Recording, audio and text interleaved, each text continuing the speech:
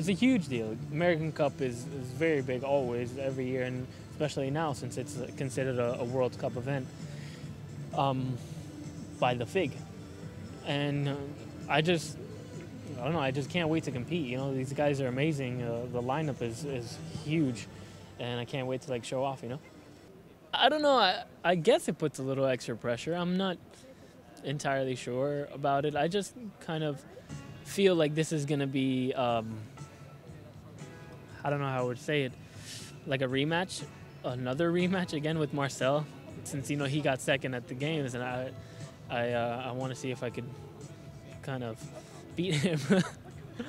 There's definitely a lot of changes. Pommel horse is especially changed for me personally because I got to upgrade a lot. High bars changed a little bit. Floor, I added a pass. Other than that, I mean, you know, we're still trying to get used to the new code. It's great to start off a big hometown meet that's a World Cup event.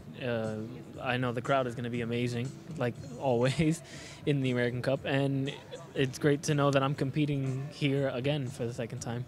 Marcel is an amazing gymnast. Obviously, he got second at the games, and he's here, so it's in a way it's a rematch, like a third rematch, because we already competed twice after the games.